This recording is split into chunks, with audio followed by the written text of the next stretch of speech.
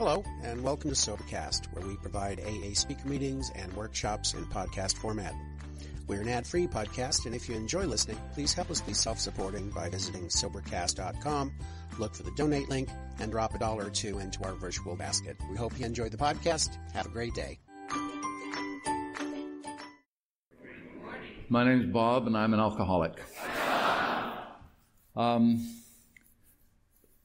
First of all, I want to ask you a question.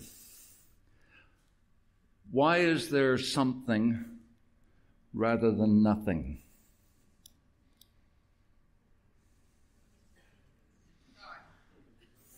No, I don't want the answer.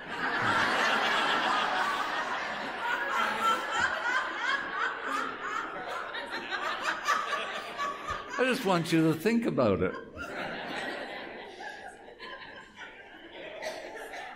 I also want to mention Cal, who led the spiritual session prior to this. He has been my sponsor for some time, and he has ruined this for me. Because I can't say I, and I can't use words.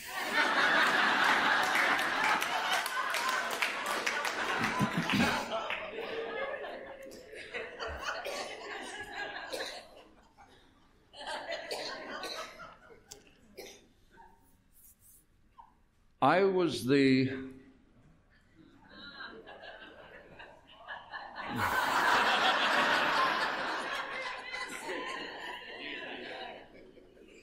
I think I'm just going to stand here for an hour.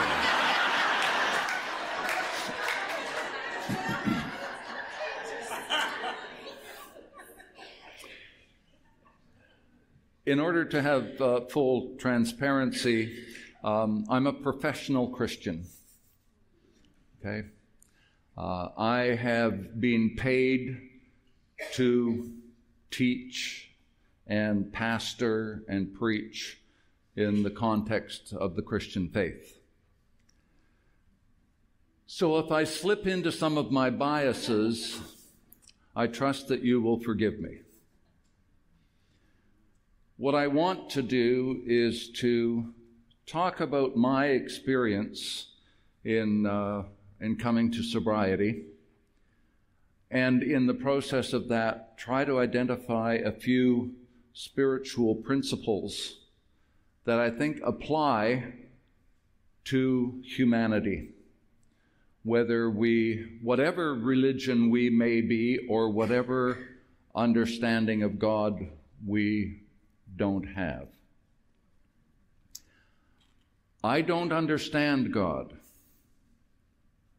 I try to avoid using that phrase, the God of my understanding, because I don't understand God. And neither do you.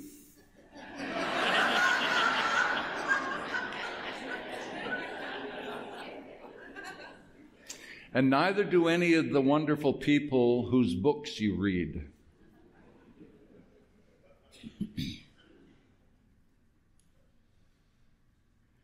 God understands us.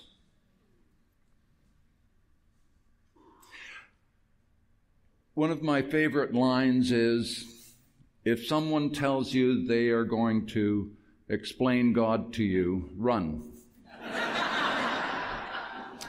But I think I've rethought that. If someone is going to explain God to you, keep nodding and back away slowly.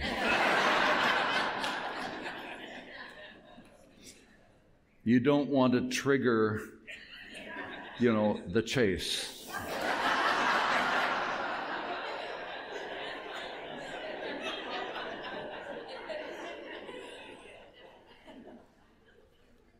I love my mind. And this will become clear as I get into my story. There was a point in my life when I was really considering being an academic. I love the intricacies of thought. And I think it's important that we do that. Okay? The God of my understanding means that we're trying to work with our intellect.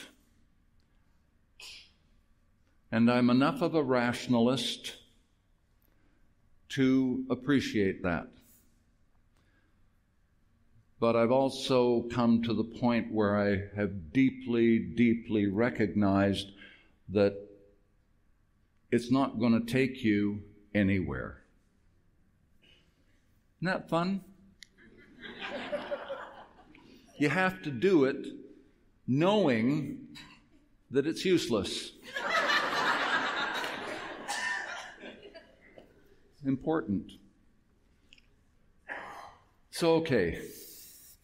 I was the third born and only surviving child of my parents. Their first child, my eldest brother, died at 10 months old. And then my mother had a stillborn child. And all she ever wanted, all they ever wanted, was a child. Ta-da!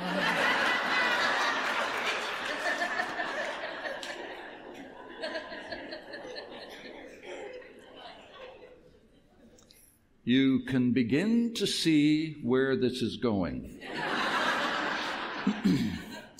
I was the basket in which all the eggs were kept.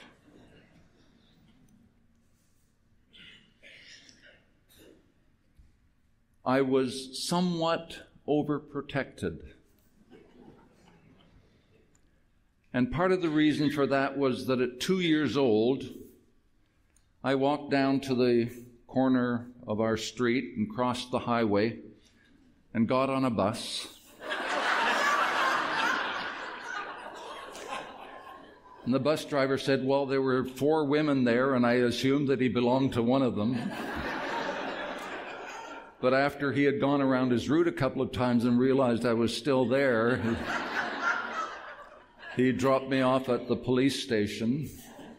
And my parents had phoned the police, and they came to get me at the police station. And it was typical Hollywood. There I was, sitting on the sergeant's desk with a police hat on and an ice cream cone. Between 2 and 5, I had 2 life-threatening scaldings. I was run over by a car driving my tricycle across the street. And I had a life-threatening bleed when I was having my tonsils out. So by the time I was 5 years old, my mother lived in a constant panic.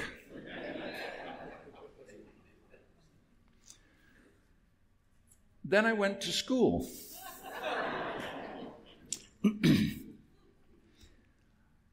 Today, I would have been diagnosed as ADHD. I was one of those kids that the teachers, when they got their class list, was praying that I wasn't on it. And it was, I did the stupidest things. I love this guy.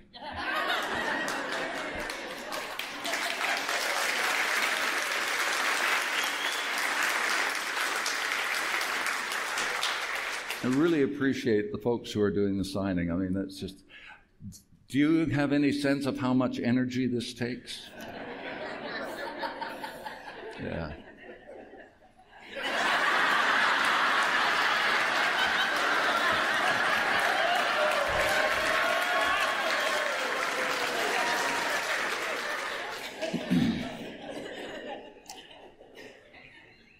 So, part of what happened was that I was very quickly given the message that I was dumb. Okay? I remember being used as the bad example in class. Okay? Teacher said, this is how you do it, this is how you don't. That was mine. So I literally realized that I could never live up to my mother and father's hopes and dreams for me, that I was always going to be a failure, that I was never going to measure up.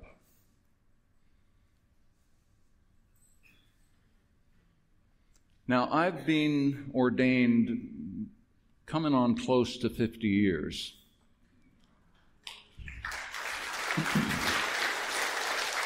That's not an accomplishment. I mean, I just stayed alive, right? But in that time, I haven't calculated it out, but it's over 2,000 sermons and addresses and stuff. Never one as big as this. I'm an AA virgin. So I expect you to be gentle with me in your evaluations. My point is that I shared with our home group here in PV that I was terrified of doing this. And they all said, "Oh, you do this for a living." And I said, "Yeah, and every Sunday I'm terrified." And you see, it's because in my heart of hearts, I still don't measure up. When children are shaped within the first 7-8 years of their life, that never goes away.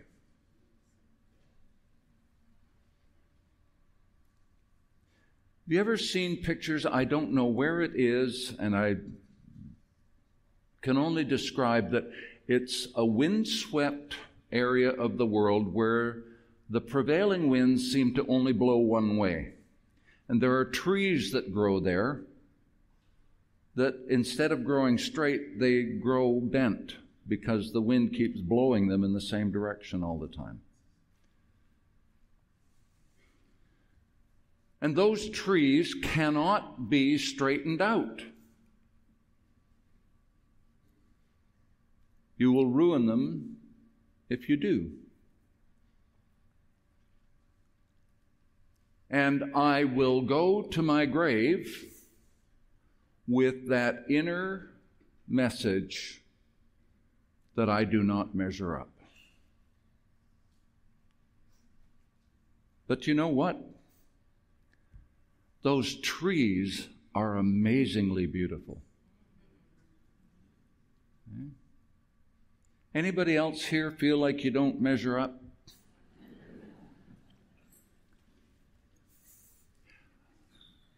All that gnarliness in you is what makes you beautiful. It's one of the things that I've come to understand. One of the spiritual principles is that your wounds are what make you beautiful. And God will use those wounds to heal others.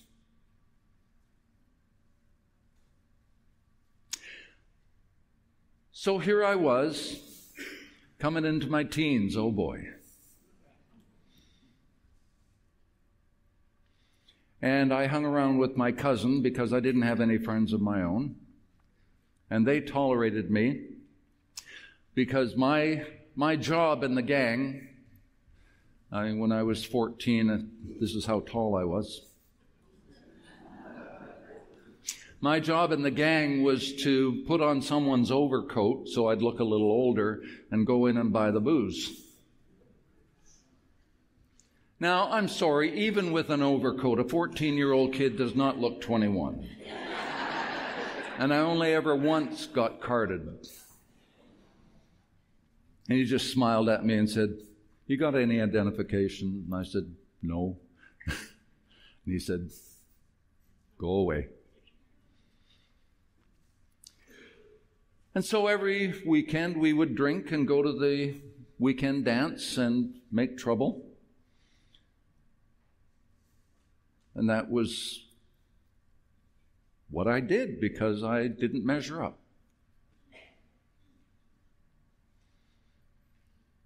It allowed me to fit in some way.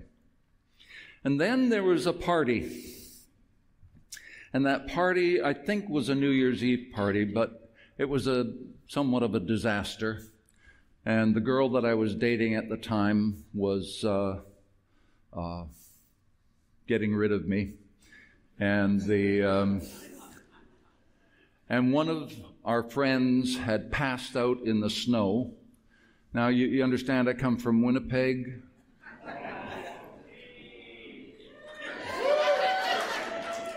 Great place, but passing out in the snow is not a good thing.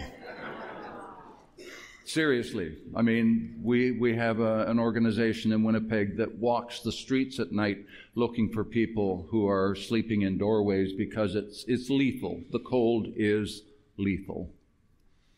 So I went out and dragged him in, and I got mad.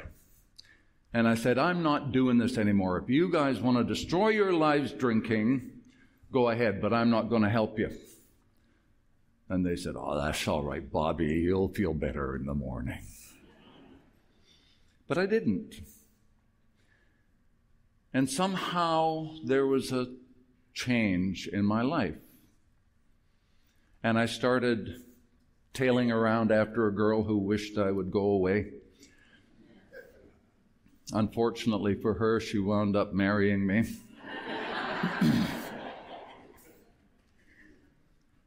And this was a turning point. Now, there are two other things that that go way back, as far back. I mean, I have memories from 2 years old. That's I gather that's not all that unusual, but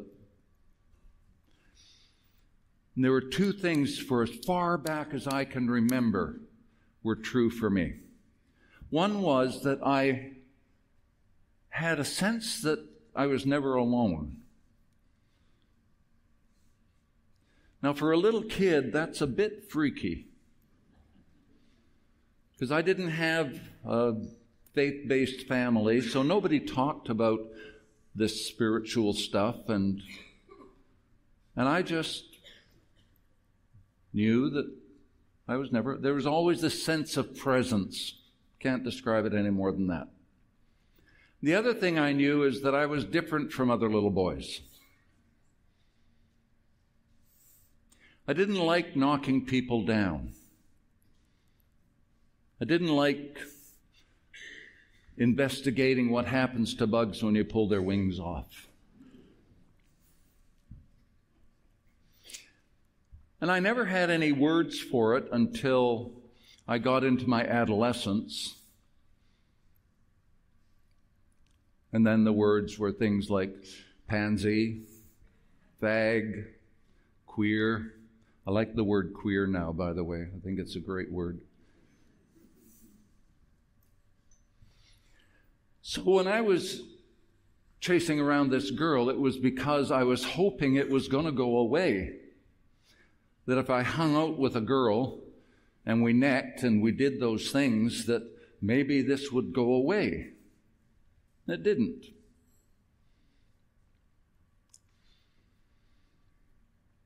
And I was in a program that we called commercial. We learned how to type and how to take shorthand and those kind of things. Because a teacher who hated me, and the feeling was mutual, asked me in grade 9, what do you think you're going to do, Webster? And I said, well, I don't know, go into business, I guess. He never told me about commerce or any of those sort of things. He said, go into commercial, that'll suit you. So in grade 11, I had an exam on Monday morning, left school Friday and forgot my textbook. Couldn't get into the school. Went there Monday morning as early as I could get into school, grabbed my textbook, looked at it, memorized a bunch of stuff that were lists, went through the exam, found those things, answered them, and I got this remarkable grade.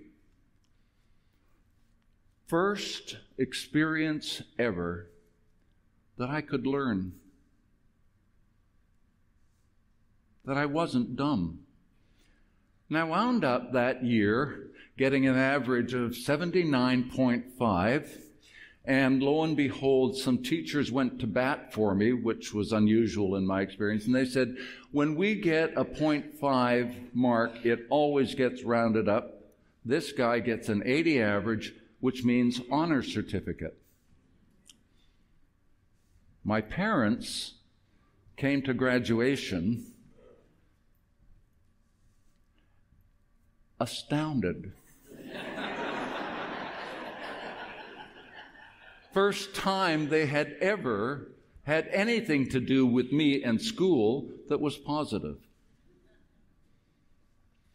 Went into grade 12 and had a remarkable English literature teacher who inspired me with a love of English literature, and I wanted to be an English literature teacher. But my courses wouldn't allow me to go to university. So I went back to grade 10. Did high school all over again. And I decided that this time I was going to do it right. I was going to do everything I hadn't done before. I went out for sports. I was a little heavier in those days. And I was going out for the football team. And I saw the coach seeing me coming, and he's going to his assistant coach. So we were running some scrimmages and this sort of thing, and every time I knocked someone down, I'd check to see if they were okay.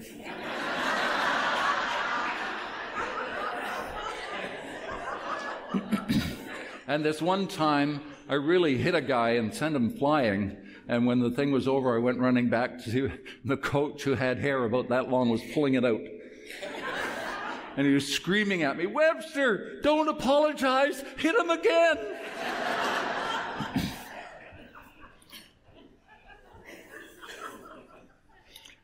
I realized that that wasn't the sport for me. So I played volleyball.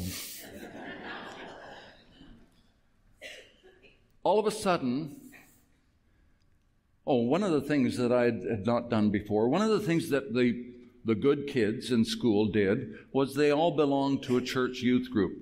There were several very large, those were the days when we had 80, 90 kids in our youth group. And I decided I was going to take part in that too. I was president of the school, president of the youth group. I had a lead in the operetta. I had a 12 to 15 hour a week job on the weekends. And I was pulling down top grades. My parents were black and blue from pinching themselves. All of a sudden, I was the model child.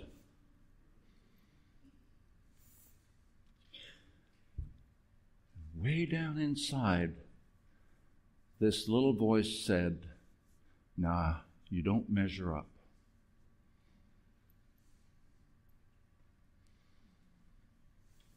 And I thought, I've accomplished it all. I'm everything I wanted to be. I'm everything my parents wanted me to be.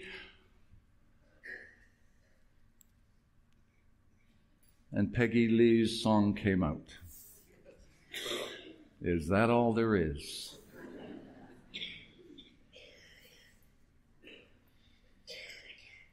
And I thought, there's got to be something more. And that opened me, of course, to a faith conversion. For those of you who understand this, I came into that conversion through the charismatic movement. Okay. And it was one of 4 times that I encountered God in a way that was transformative. We were in a prayer group at a youth conference, and without getting into all the details, all of a sudden, Jesus was right there. My apologies to non-Jesus people. For me, that's who it was. And if I thought if I open my eyes, I'm going to see him, so I kept my eyes shut. The encounter with God is so transformative.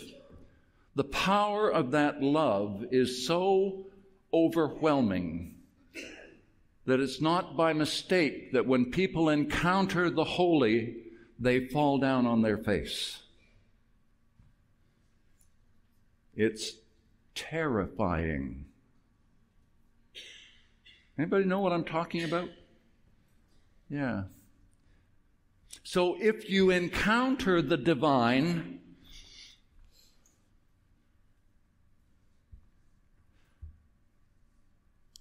don't be afraid. Just allow it to take hold of you. Remember all the stories? Okay. When angels appear to people, someone was talking about angels before.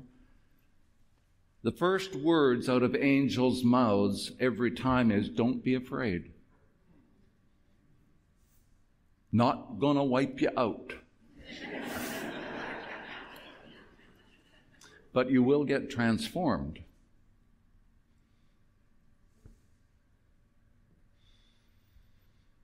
The second time was when I was trying to figure out, okay,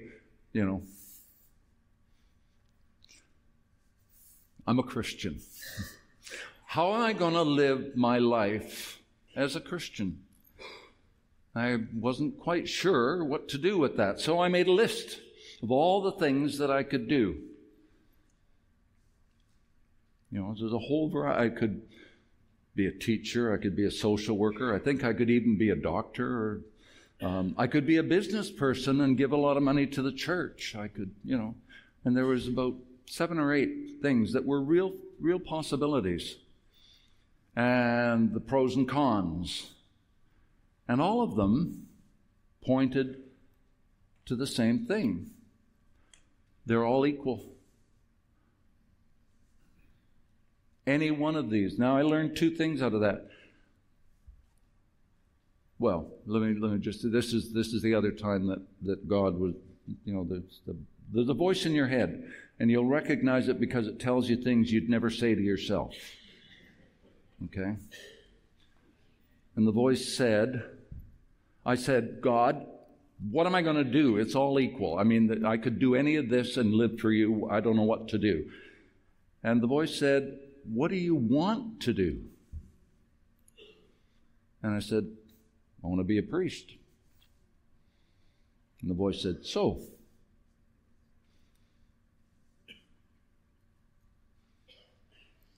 Now I learned 2 things. One is that being a priest is no big deal. It's just another ministry. And that everything you do in life is a service to your neighbor and to God. Whatever you're doing these days with your life, you are serving God. So I got ordained. Also got married. Remember that girl back there? Yeah.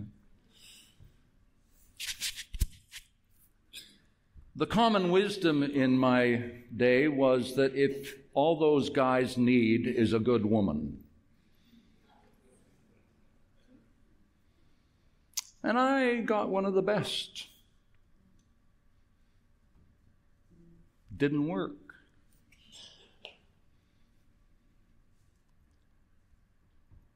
And it just made me aware that in yet another way, I didn't measure up.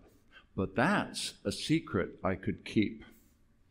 Nobody needed to know about that part. And if I worked hard enough, maybe God would take it away. If I was faithful enough. Never worked. Life went along. We had a couple of kids, and one of my gay acquaintances at one point said, "Well, you must be bi because you had children." And I said, "No, when you're young and horny, you can fuck anything."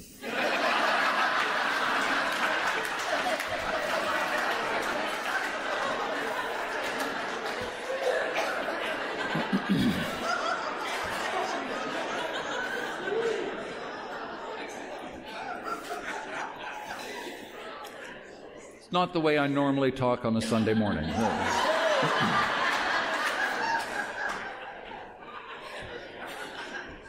But it was true.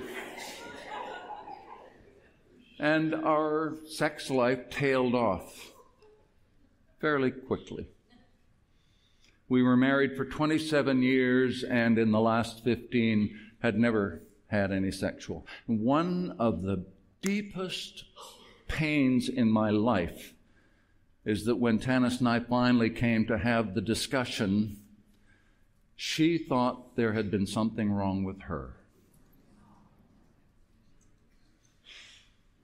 One of the deepest wounds for me is that I did that to her.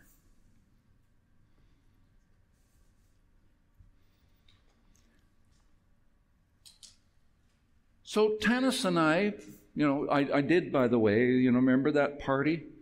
I didn't bother with drinking anymore until I was 21, and then social drinking.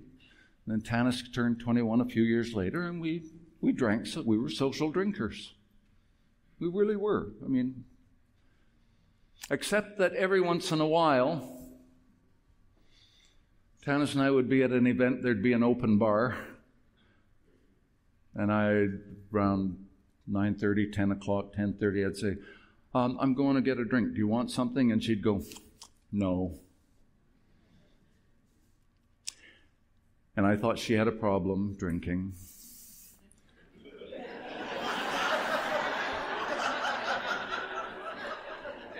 What I realized now is that, of course, her body was having a normal reaction to poison. My body never, ever, ever said, "That's enough." Hey? Anybody recognize what I'm talking about? Never told me that. Now, that didn't mean I overindulged regularly, occasionally, but like everybody else I knew.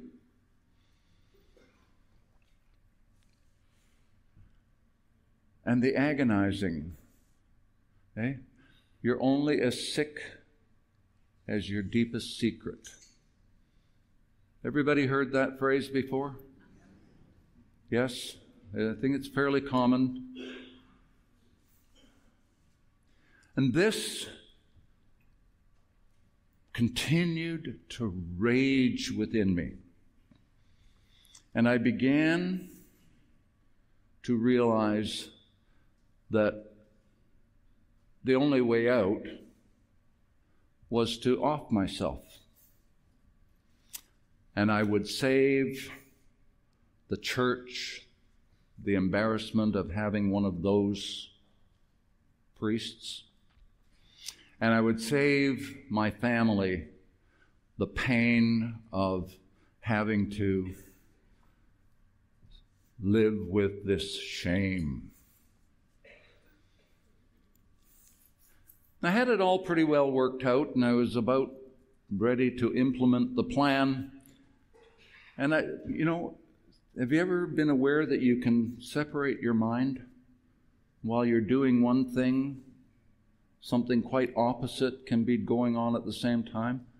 So while I'm planning to take care of this, I'm also continuing to pray. And I had some sense that there was something wrong going on here.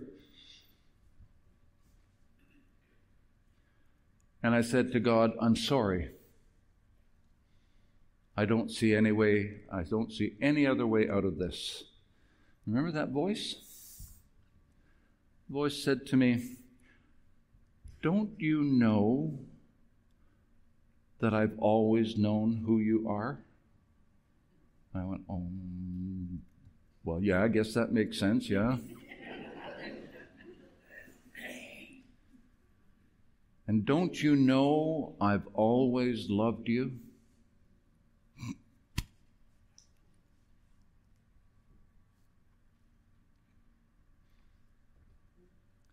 Revelation. No matter who you are, no matter what secrets you have, no matter what pain you're bearing, you are a beloved child of God.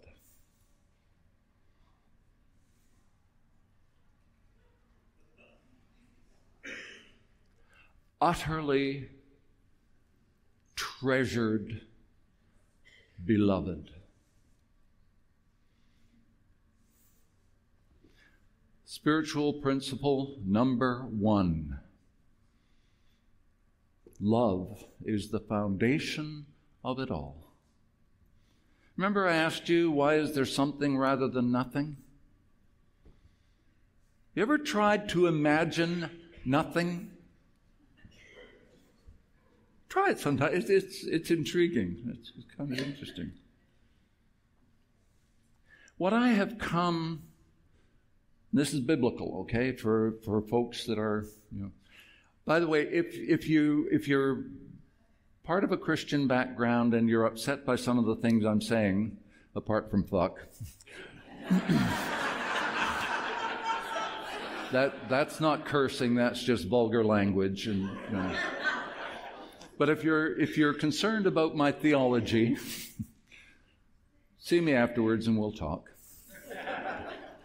Okay. I mean, that's serious. There's issues for folks. In Psalm 139 in the Bible, the Jewish scriptures, there's a guy that's trying to get away from God. And everywhere he goes, everything he does to try to escape, God's already there.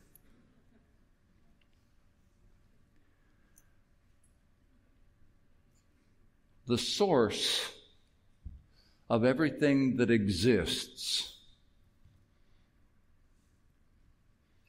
is what we use. I mean, we use the term God. Not because it's a good, helpful term. It doesn't tell us anything. But it's our language, and so we're stuck with it, unless we're going to do what Cal told us and not talk at all. You're not going to get away for a long time on this one. You understand what I'm getting at? There is a reality to existence that cannot be without the source of existence.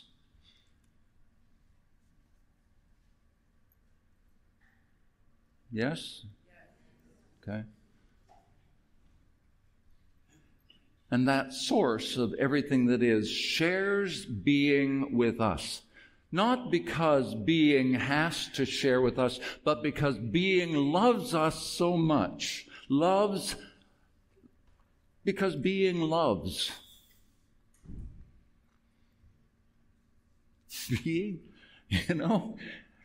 And because being loves, being has to create and share. And each one of us exists in the foundational existence of all. See, if God was to withdraw being from me, I wouldn't die. I would just cease to be. Poof, gone. Not even a little pile of dust. Because you exist,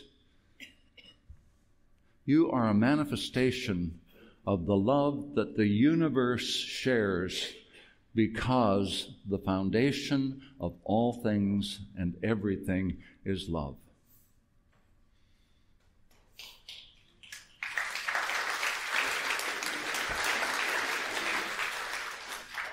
God. Yay, God. So here I am, suddenly realizing that I'm a beloved child of God. I mean, I always had those words, but now something had happened. And the process began, all the coming out. And by this time, you know, progressive disease? You all familiar with the term? By this time, that line somewhere had been crossed. And I didn't know it, still didn't know it, but I was using alcohol to numb the pain. And when Tanis and I decided that the best thing for us to do, if we were going to remain friends, is to live apart, pow! All of a sudden, as one of my friends put it, I was a 50-year-old adolescent, having to navigate all the relationship pitfalls that go on that you're supposed to sort out in your teen years.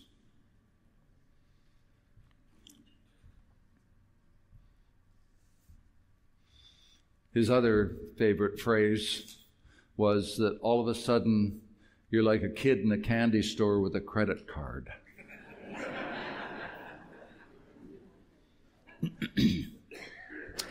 Now, thank God for al-anon, because the two in our church organizational structure, we have two lay people who are the official representatives in the congregation. We call them wardens. Wardens just means keeper, right? Okay, but it has a special connotation, and in this case, it was probably closer to that connotation. They had both been married to alcoholics. One had been very active in al-anon, and they both recognized that I was in deep trouble. Just one little example. I mean, I thought I was still doing okay. I mean, I was showing up and doing things and managing to produce a sermon every week.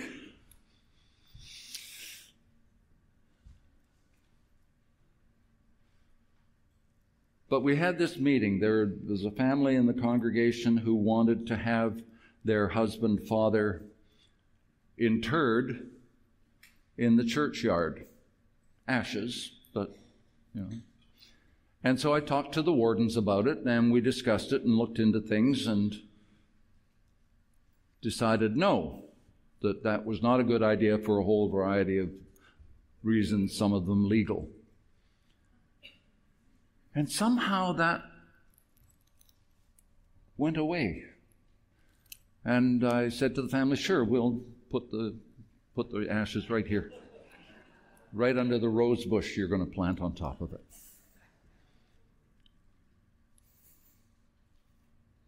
I have no clue how that happened. But that was the final straw for them. Because then, of course, we had to disinter. Okay? Which, from the daughter's perspective, was fine because she got to keep Daddy on the mantle. It wasn't her mother's favorite idea, but never mind. So they went to the bishop and said, this man's in trouble, you need to do something. And he said, I'll take care of it. This was June. In October, nothing had happened. They wrote letters of resignation to the congregation and sent copies to the bishop with a covering letter saying, we told you that there was trouble here and you haven't done anything about it. We're backing off. It was a real gut punch. But I knew that these two people loved me. So I thought, okay, there's something going on here. And the bishop called me in, and we decided I was going to do in this program, and they sent a report, and then he sent me to a counselor who I had a very nice sexual relationship with.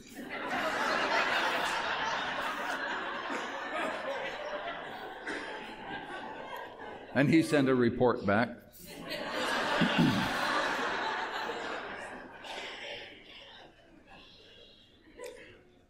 And then I did a program, and during this time I thought, okay, if this is a problem, I'm going to stop drinking. And in a period of about 6 months, I had 1 glass of wine with dinner twice. And it was fine. I didn't have a problem. And I was doing this program on alcoholic problems, right? And at the end of it, the woman said to me, "Did you drink during this program?" And I said, "Yeah, I had 1 glass of wine twice with 2 different dinners." And she said, "Well, you're probably an alcoholic." And I thought, bitch.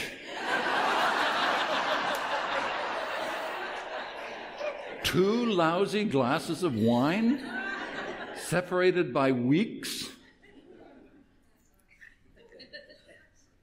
Of course, she was right. I cheated on the program. We made a commitment at the beginning that you're not going to drink during this time, and I somehow thought I could get away with this. And so then the bishop put me on 3-month medical leave. And I took a program at the Addictions Foundation of Manitoba. It wasn't a residential one. It was a day program. I got to share this. I mean, just to give you some idea of my mental state at the time, I went to one of the meetings with a T-shirt that I thought was really funny. And it was some animals running out of a log that was being screwed by a big moose. And the caption was, "Sometimes when I drink, I do strange things."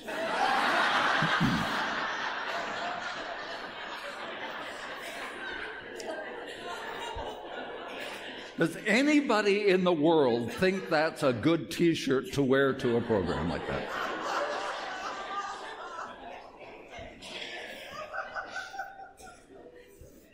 I got sent home.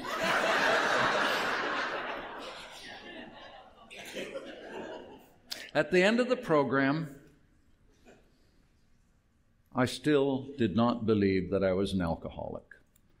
I was fine. During this time, I had also engaged in a lot of spiritual healing, counseling. I thought I really had it together. So we were going out to the beach. My now husband and I were going out to the beach, and some friends said, "We're having a barbecue. Why don't you stop in on the way home?" I had been healed. Okay? I didn't need to drink anymore. I was fine. And this was going to be a safe place. This was going to be all gay men. So I didn't have to be afraid of anybody finding out who I was, because I still wasn't out yet.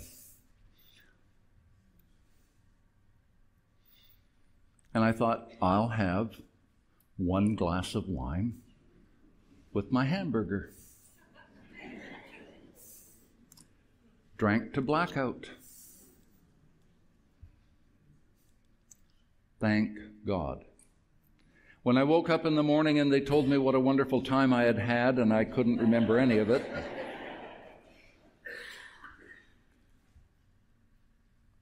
I couldn't explain to myself, never mind anybody else, I couldn't explain to myself why I hadn't stopped at 1 glass.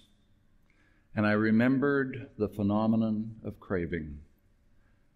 I'd been in AA enough to hear some of these things, and I realized that that was what was happening to me. I just got a wind-up sign.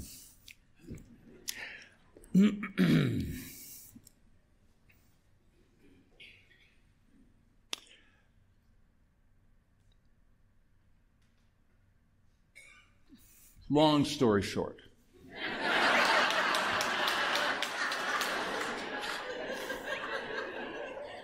I went back to AA, and with a lot of help from a lot of people, I have managed to stay sober. Largely because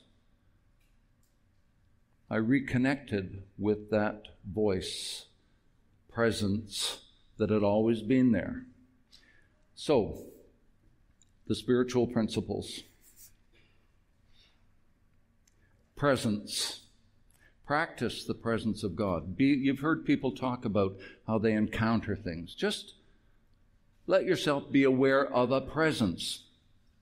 However you understand that, it doesn't matter whether it's you use the word God or not. It's a reality that we encounter in life that sustains us.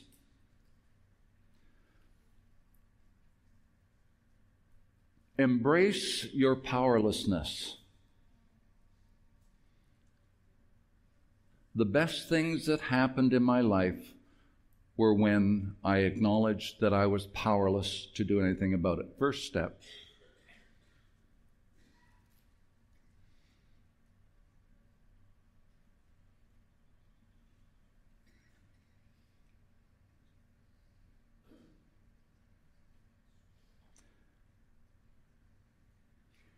Allow yourself to be vulnerable. Love requires vulnerability. And if we're going to engage that love that brings us into being and sustains us in life, we have to be prepared to be hurt.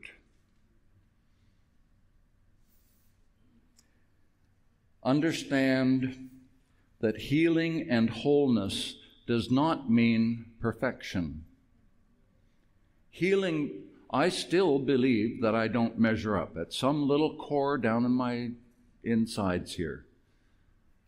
But I don't let it run my life. I recognize the lie that is implicit in it, even though I can't eliminate it. So don't worry about not being whole. Just recognize that you are beloved in the midst of that. I'm going to leave it at that. I do want you to understand that our experience is the source of our strength and hope. It's one source of our strength and hope. And that the more we experience that presence, however it comes to us, the more strength and hope we have. And whenever I think I have to do something, and I go to God and say, I don't know whether I can do this, God says, look, how long is it going to take for you to recognize that you are a beloved child of God? And I say, oh, but if you really knew what I was like.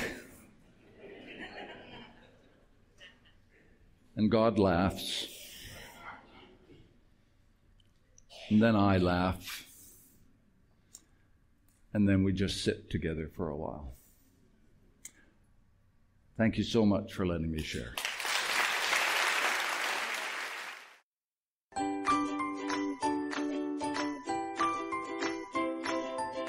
Thanks for listening. I hope you enjoyed the podcast. Sobercast is ad-free, and we'd like your help in order to keep it that way. So if you'd like to help us be self-supporting by pledging $1 or $2 a month, visit Sobercast.com and look for the donate links. Thank you very much.